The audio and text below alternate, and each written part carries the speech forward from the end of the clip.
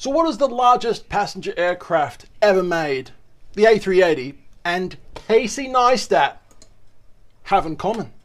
YouTube superstar Casey Neistat. Well, this video, of course.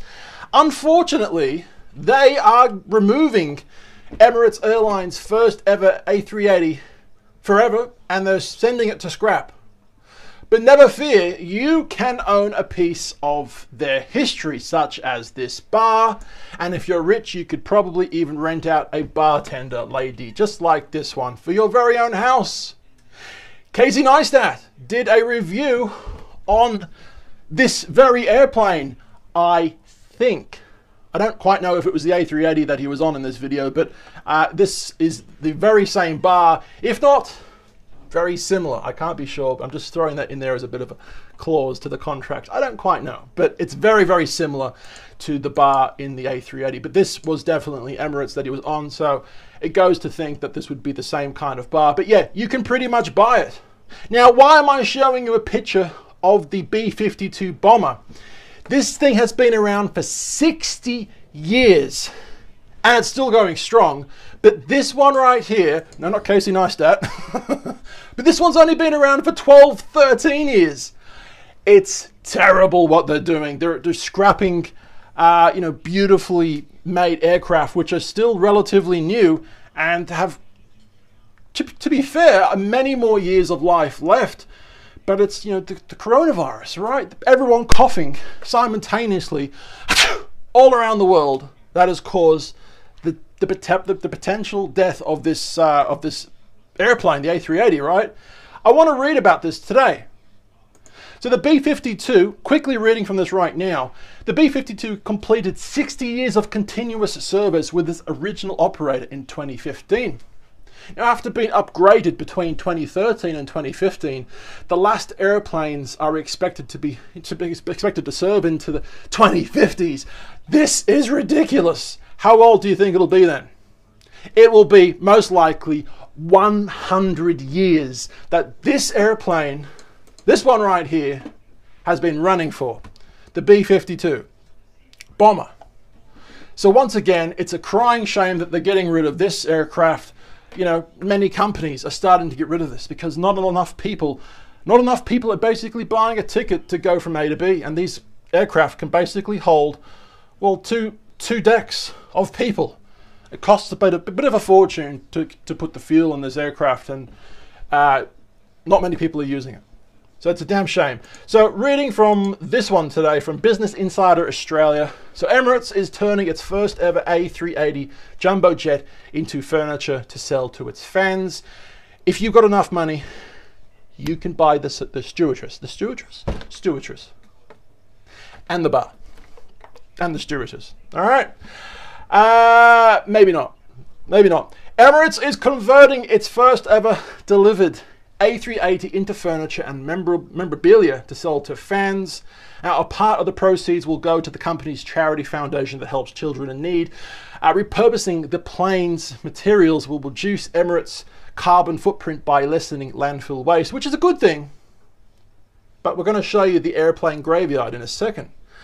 The pandemic took a toll on the industry in many ways, like forcing airlines to suspend routes and lay off employees. Now, one notable casualty was the mass retirement of the beloved Airbus A380 jumbo jet. 12, 13 years this has been going. Not 60, not 100, but 12, 13. It's pretty terrible. But anyway, the mammoth plane has been sent to the boneyard by a handful of carriers in the past year, like Air France as well. The French aren't happy. That was a mixture of German and French. But anyway, Singapore Airlines. The Singapore people, I'm just going to stop right now. But anyway, they're not happy with it either, and they're getting rid of it. A bit of a financial drain, apparently. So now Dubai-based Emirates, which is the world's largest operator of the A380, is beginning the process of dismantling its superjets. All right, with the company's first ever delivered A380 already been stripped. The plane flew 6,319 flights in its 12-year life. 12 years! Like I said, shit! That's nothing! And now, look, what are we looking at? 6,319 may sound like a lot, but it's really not. For 12 years of flights, that's really nothing. It's just a drop in the pond, right? Shitty situation, but there you go. That's Emirates right there. I've flown on Emirates before. I've been to Dubai. Great city. Great city.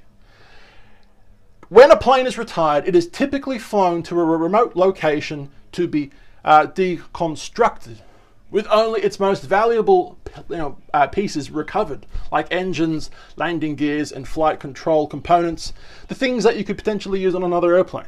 All right, there is some of the things right there. Some of the engines that have been wrapped up for recycling will, for probably use on another airplane kind of thing, right? So then the planes, so then the plane sits, stagnant indefinitely, with a large portion of the aircraft's materials left to rot or sent to landfills. Well, that was what they used to do.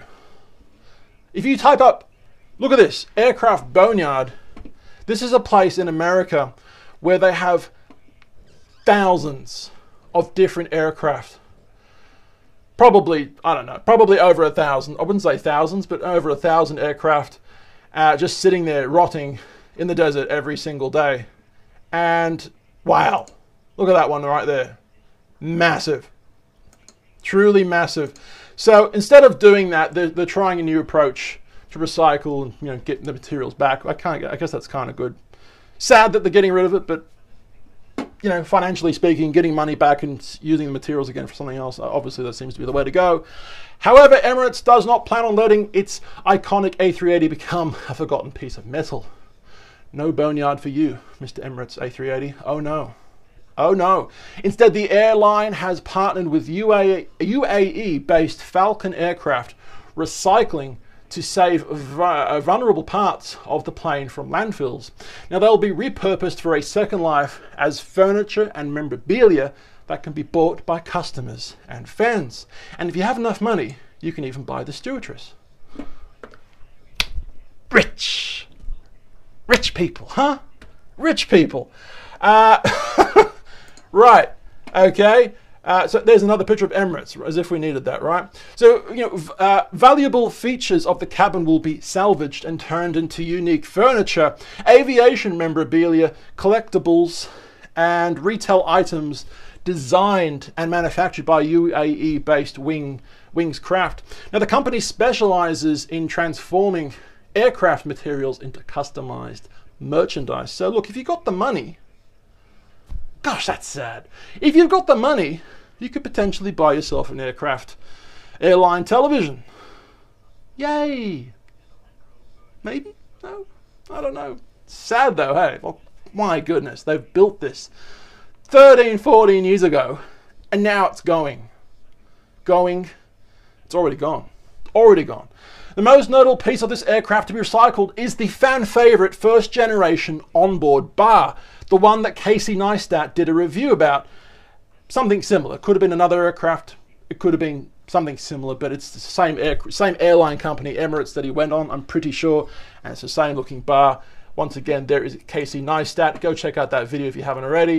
If you don't know who Casey Neistat is, leave this channel now. You don't belong here.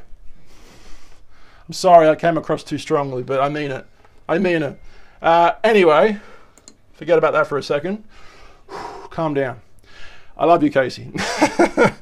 So the products are planned to go on sale in the coming months, and a portion of the proceeds will benefit the Emirates Airline Foundation, which is the company's non-profit organization that focuses on helping children in need. That's always a good thing. It's always a good thing. Look at those hard workers putting material in an aircraft that no longer exists. In addition to being a charitable project, recycling airplane materials is also favorable because it significantly reduces the amount of landfill waste and decreases the environmental impact of dismantling a jet. Have you seen that movie with Tom Cruise, War of the Worlds? The airplane crashes on the house that he's in the basement of, and then the next morning they come out to see a huge airplane crash, right? If you go on the Universal Studios Hollywood tour, bus tram tour in Universal Studios, you actually see the very set that Tom Cruise did and filmed the whole scene, right? They've still got the scene there. It's a bit more, way more cleaned up now, but there's still a bit more trash. There's still a bit of trash there, and you can still see the airplane kind of scattered around. And yeah, you see it on the tram tour for Universal Studios, right? Now, the material recovered, well, let me say that again. The material recovery process will be done completely in the UAE, further reducing the company's carbon footprint. It is also the first time an A380 will be deconstructed outside of Europe. This has happened before. How many times? I don't know. Interesting. So approximately 190 tons of various metals, plastics, carbon fiber, composites and other materials will be removed from the aircraft and passed on for recycling or repurposing via our upcycle program with Wings Craft. All right. Andrew Tonkins has said, this must be Andrew Tonkins here. I don't really know, but it could be him, right? So through this initiative, our customers and fans can take home a piece of aviation history while saving valuable materials from landfill and contributing to a charitable cause through the Emirates Airline Foundation. There we go. So I haven't got a link for it, but if you want to buy this thing right here, or this girl right here, maybe, go check it out, right? It goes to a great cause. But yeah, I saw this as a really interesting thing to talk about. And, you know, I've never actually been on this airplane. I've seen it many times. Seen it flying. Went over my house once and I checked my airplane app on my phone and it told me it was the A380 and I was like, oh my God, there it is above my house, right? You can check those apps. You can download those apps. They're mostly for free, right? And I've seen them in the airport and I've like, oh God, you know, that's really huge. But yeah, they're getting rid of them. Terrible. What do you guys think about the situation? Would you buy one if you had the money? And would you buy her? I've been told, my name's Gareth. We're on 2 different YouTube channels, 2 and 1. We just dropped a massive Squid Game video half a week ago now. Go check us out on channel 1. Instagram, Facebook, YouTube at TallBoyGareth. I've been tall.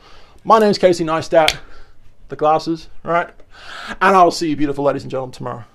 See ya.